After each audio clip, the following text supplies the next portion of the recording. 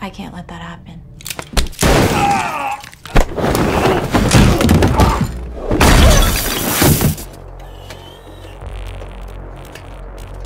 Movie inaanza, tukutana jamani Tony, wanaenjoy mapenzi na wanakula good time kweli kweli. Mara ghafla mke wake Maggie anaanza kugulia maumivu kifuani. Haraka mume wake Nick anamchukua mke wake na kumwaisha hospitali. Baada ya kufika kwa daktari anamwambia Nick, Maggie anahitaji kufanywa surgery ya moyo. Baada ya hapo bibi Maggie anatakiwa kulazwa hospitali kwa muda. Kwa maana hiyo majukumu yote ya nyumbani ameachiwa mtu mzima Nick. Sasa anapata changamoto kwa kisha anatekeleza majukumu ya kazini, lakini pia anatekeleza majukumu ya kumlea mtoto wake nyumbani. Sasa Nick anaamua kufanya maamuzi ya kuelekea katika kiwanda cha kutengeneza robots, yani maarufu kama humanoid, yani wanadamu wanaotengenezwa ambao ni robot, yani humanoid, ambao wao wanaweza kukusaidia katika kufanya kazi za nyumbani. Wakati anaingia, Nick anapewa maelekezo mbalimbali jinsi ambavyo robot hao ambao wanaweza kufanya kazi vizuri kabisa nyumbani kwake pasipo shaka yoyote na katimizwa majukumu yake yote mara anapoteana na mtoto wake. Wakati bado yupo ndani ya eneo hilo la kiwanda cha robot kuendelea kumtafuta mtoto wake, mara anagundua nyuma mtoto wake kuna mwanamke robot ambaye anamfuatilia mtoto wake Ayla. Basi hatimaye anamuona mtoto wake na anaendelea kupewa maelekezo namna ambavyo robot huyo anaweza kumsaidia katika shughuli zake za nyumbani za kila siku ambazo kwake imekuwa kama ni changamoto. Our brand new Aeon series, the most sophisticated AI on the planet. Daddy, can we get her, please? Haya, wakati wako nyumbani sasa, tunamwona Nick yuko busy na majukumu ya nyumbani ya kumlisha mtoto wake. Kwake inakuwa ni changamoto kweli namna ya kufanya majukumu yake ya nyumbani, hasa katika jukumu hili la kumlea mtoto wake Ayla. Mara kwa wakati sahihi kabisa, yule robot Alice anakuwa amefika nyumbani kwake kwa wakati kabisa kwa ajili ya kuweza kumsaidia kazi zile za nyumbani. Basi baada ya hapo mtoto Ayla anajiandaa na kuelekea zake shuleni. Wakati akiwa amebaki nyumbani, robot Alice akaendelea kutengeneza msosi nyumbani vizuri kabisa. Baada ya mtoto Ayla kurudi zake shuleni, lakini pia Nick baada ya kurudi pia kazini, wakakuta msosi tayari umeshaandaliwa. Wakawa nakula chakula pale mezani na nini. Of course chakula kilikuwa kitamu sana, kila mmoja alikifurahia na akaenjoy sana. Baada ya hapo muda wa kulala ukafika, lakini wakati huo muda wa usiku kidogo akanasikia kama vile njaa inamuuma, ikamlazimu kutoka kwa ajili ya kwenda kutafuta chochote. Na wakati anatoka kwenda kutafuta chochote, akapanda juu ya kiti ili aweze kupata jagi kwa ajili ya kuweza kupata chochote, kama na juice, kama ni maji hivyo. Lakini wakati anapanda kwenye kiti, kwa bahati mbaya akateleza, akawa anataka kuanguka. Wakati huo baba yake alikuwa chumba cha pili akiwa anaendelea na shughuli zake zingine. Wakati anasikia kelele za mtoto wake Ayla, ikabidi atoke haraka kwenda kumwangalia mtoto wake kimemkuta kitu gani. Lakini kwa bahati nzuri akamkuta Alice tayari ameshamwokoa mtoto wake asianguke. Na wakati huo pia Alice kwa pembeni akanaye pia amechubuka, akanaye pia ameumia kidogo kutokana na kile kipande cha glass kumkata. Wakati huo Nick akianahitaji kumsaidia, lakini Ayla akatoa plasta yake maalum kabisa, ambapo baada ya kibandika eneo lile aliloumia, basi ile eneo likafunga kabisa. Siku inayofuata Nick pamoja na mtoto wake Ayla, lakini pia pamoja na robot Alice wakaelekea hospitali alipokuwa mke wake Maggie. Wakati wanaendelea na mazungumzo, ikawa lazima Ayla pamoja na robot Alice watoke kidogo ili wabaki na private yao kati ya Maggie pamoja na mume wake Nick, wakiendelea kuenjoy moment kwa kipindi kile ambacho Maggie anaendelea kupata matibabu katika hospitali hiyo. Na basi wakawa na enjoy na nini, wakati Nick akaendelea kumtia moyo, basi wakaachwa wakiwa wanaendelea kuenjoy penzi lao ndani ya hospitali. Wakati mwingine tena Nick anaelekea kazini kwake, anakuja kuambia na bosi wake kwamba kwa sasa hivi wafanyakazi wote katika kiwanda hicho watakuwa replaced na robots ambao zitafanya kazi kwa niaba yao. Kasoro Nick, kwa sababu Nick alikuwa ni kiongozi katika eneo hilo. Nick ataendelea kubaki kazini kama kawaida. Nick anasikitika sana, akiwa amemind sana bosi pia akitishia naye kutaka kuacha kazi. Bosi anamwambia acha upumbavu, acha ujinga, kwa sababu wewe sasa hivi hapo ulipo unahitaji fedha kwa ajili ya kuweza kumtibu mke wako Maggie. Nick anamalizana kiiva na bosi wake. Haya, wakati huo Nick akarudi zake nyumbani akiwa anatengeneza gari yake na nini. Robot Alice aligundua kama Nick leo hayuko vizuri, ikabidi amfuate na kuanza kumuuliza, vipi, mbona leo uko hivyo, na shida gani? Nick akamweleza kwamba bwana, uko kazini, bosi anataka kureplace wafanyakazi wote na robot, kwa hiyo kazi zao zitafanya na robot, na wafanyakazi wote tumefanya nao kazi kwa muda takriban miaka 10. Sasa hii kidogo inanifanya nisijisikie vizuri, inakuwa haiko poa, inakuwa sio fair. Lakini kwa upande wake Robot Alice akaelezea faida za robot, akaelezea kwamba robot kwanza anafanya kazi kwa ufanisi, lakini pia yuko faster, lakini pia ni mwaminifu. Siku nyingine wakati huo Robot Alice akiwa anaendelea kumsaidia mtoto Ayla akiwa anapiga mswaki, Ayla akamuuliza, mbona wewe upigi mswaki? Basi Robot Alice akamueleza kwamba yeye binafsi ana internal UV light ambayo yeye kazi yake ni kuharibu bakteria zote ambao hapo. Ayla akatamani kuona, basi Robot Alice akamuonyesha. Wow, Ayla akapenda. I have an internal UV light that destroys all bacteria. Can I see? Whoa. Haya, siku nyingine tena wakati huo Nick alikuwa anatazama movie, akanamkaribisha Alice kutazama movie, lakini Alice kumbuka ni robot, akamwambia tayari movie yote naijua. Akamwambia kwa nini usifute memory yako ili uweze kutazama movie uweze kuenjoy? Akafuta ile memory yake ili aweze kutazama movie kuielewa, kwa sababu unajua huyu ni robot humanoid, kwa kila kitu amejazwa. Kwa hiyo ni kama unavyoona Google, yani tayari kila kitu anakifahamu. Wakati wanaendelea kutazama movie, Nick anapokea simu kutoka hospitali kwamba mke wake anategemea kufanywa upandikizaji wa moyo ili baada ya hapo atarudi nyumbani. Basi baada ya hapo Nick, mtoto wake Ayla pamoja na Robot Alice wanaelekea hospitali kwenda kumuona kwa mara nyingine tena, lakini baada ya kuonana mke wake alitamani mazungumzo binafsi na Robot Alice, na wakati wanazungumza Maggie akawa kama anamwachia usia hivi Robot Alice kwamba ikitokea nimekufa naomba mmanage sana Nikki anaweza kana kunywa pombe kwa sababu ana chupa zake za pombe pale garage, basi naomba mjaribu kumzuia, najua unaweza. Robot Alice akasema yes naweza na nitafanya hivyo. Wakati wanaendelea kusubiri hiyo operation ya kufanya upandikizaji wa moyo kwa mke wake Maggie, huku nyumbani bana Nikki akawa na stress za kupindukia, na jinsi ambavyo operation hiyo inavyozidi kuchelewa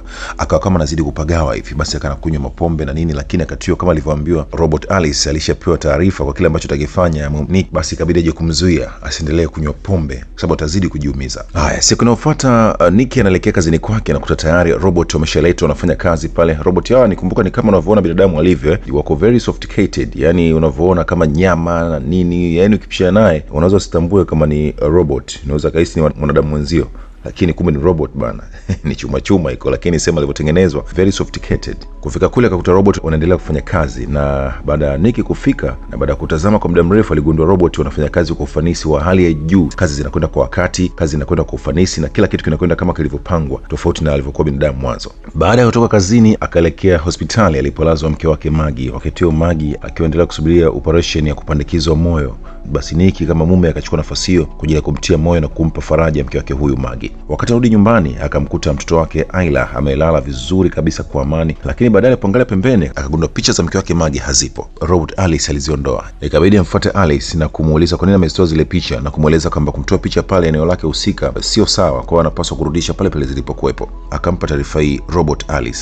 Haya, wakati huo pia tunaona waliokuwa wafanyakazi wenzake na Nick wako zao sehemu wanazungumza, wanajadili kuna namna ambavyo kazi yao imekuwa imeingiliwa na robot. Kwa hiyo wao hasira zao nyingi zipo kwa wale robot ambao wanaona kama robot wameingilia kazi yao. Kwa hiyo hasira zao nyingi zikaa kwa wale robot. Basi wafanyakazi wenzake na Nick wakiwa wanaongozwa na Monty wakapanga mpango wa kwenda kuharibu wale robots walipokuwepo, kwa sababu wanawachukia sana, kwa sababu wamefanya maisha yao yamekuwa magumu mtaani. Basi Monty akachukua hatua hiyo, wakaenda mpaka pale kiwandani walipo robot na kuanza kuwashughulikia. Lakini kwa upande wake Nick alimsisitiza sana asifanye hivyo kwa sababu anaonekana kwenye kamera, lakini Monty hakusikia bana. No, I hate those things, but I can't do it. Remind me, what year was Ayla born? Hey, come on out here.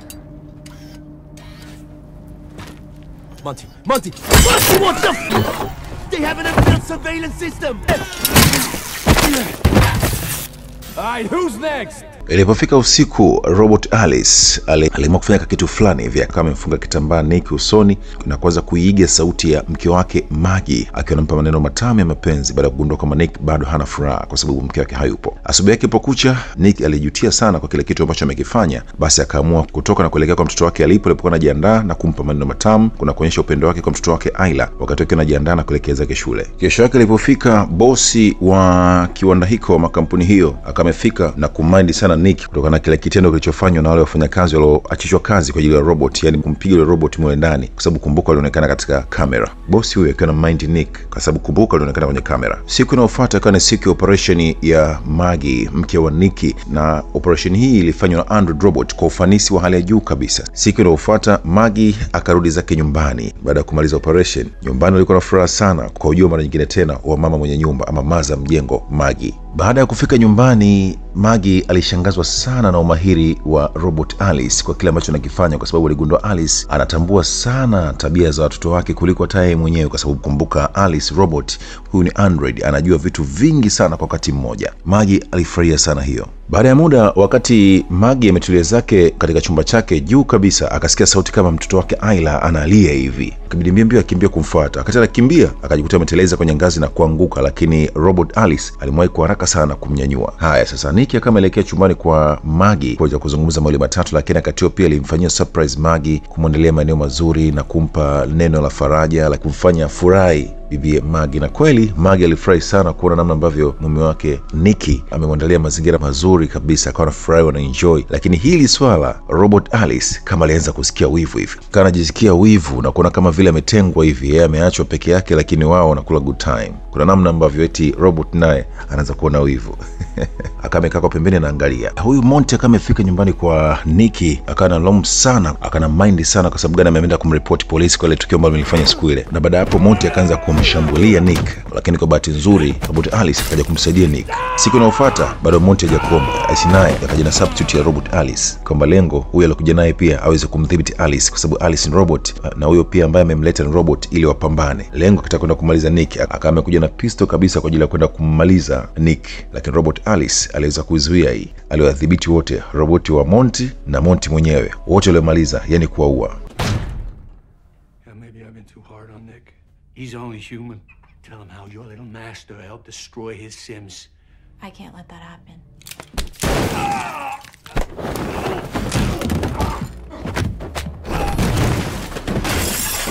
Stop! I must protect my primary user. That makes two of us. Siku moja kukaa kuna mazungumzo kati ya Maggie pamoja na Robot Alice. Robot Alice alimwambia Maggie kwamba anataka kumfanya Nick awe na furaha. Bwana, hii ilimshtua sana Maggie, ikamfanya agundue kitu kwamba inawezekana Nick alishakuwa na mahusiano nyuma na huyu Robot Alice. Ikabidi moja kwa moja Maggie aende kumfuata mume wake Nick na kumuuliza imekuwaje kumbe alishakuwa na mahusiano nyuma na Robot Alice. Wakati wa Alice baada ya kuona mazungumzo yale yanaendelea, ni kama kuna kawivu kameanza kumuingia hivi Robot Alice. Akaenda moja kwa moja katika chumba cha mtoto Max, yani mtoto mchanga, maana hao wana watoto wawili. Wa kwanza ni huyo Ayla, lakini wa pili ndio huyo mdogo ambaye ni Max. Akaenda moja kwa moja mpaka katika chumba cha Max. Wakati yupo katika chumba cha Max, mtoto Ayla akaiona hiyo, akigundua kwamba Robot Alice anataka kumdhuru mtoto. Haraka akapiga kelele kuita wazazi wake. Basi faster Nick na mkewe wakakimbilia kwenye eneo la tukio. Haya, basi baada ya mapambano hayo alifanikiwa kumzima Robot Alice. Unajua ni kama simu unamzima tu sehemu na switch off naye anazimika. I'm sorry.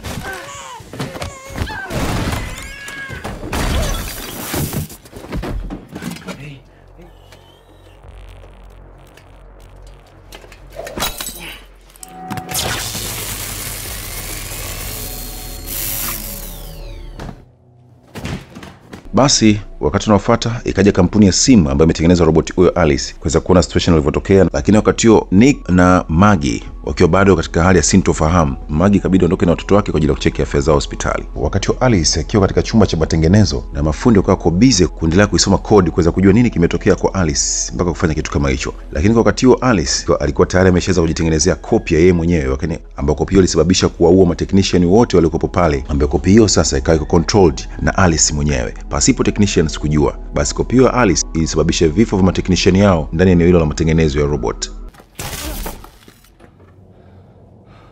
We need to...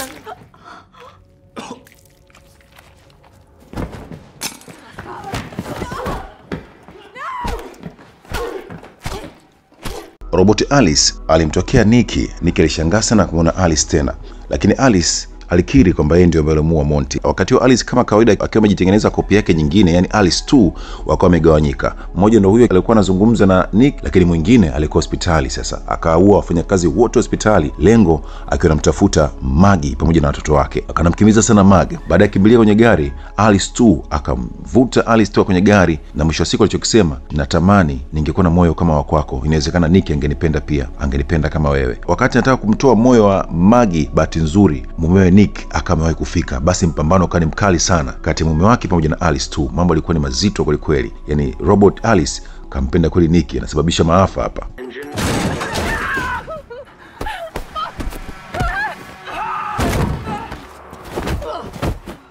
Maybe if I had your heart, Nick would love me the way he loves you.